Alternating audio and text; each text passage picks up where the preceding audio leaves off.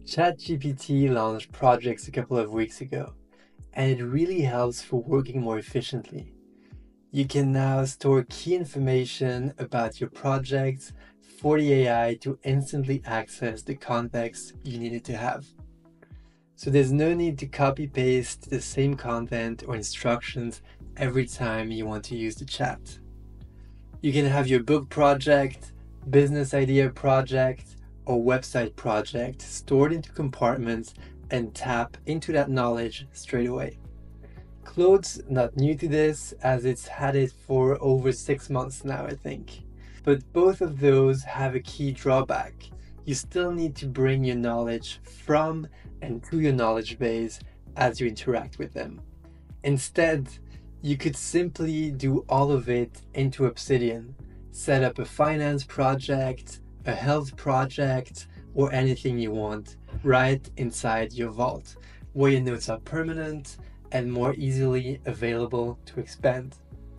With File Organizer's AI chat, you can mention folders, documents, and tags to add any context from your vault into the chat, just as you would do with projects on ChatGPT or Claude. But you won't have to switch between apps.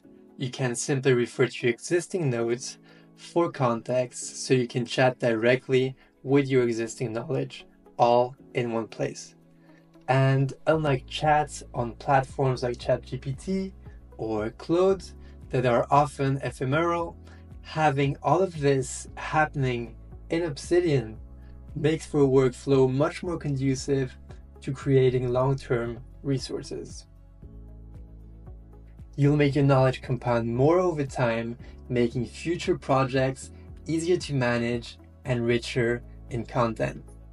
Instead of having endless temporary projects, it allows you to build a permanent knowledge base right into Obsidian. If you'd like to try out File Organizer 2000's AI chat, check out the link below. I really hope it will help you grow your projects more efficiently, and I would love to hear how it fits in your workflow. Thanks for watching, and until next time.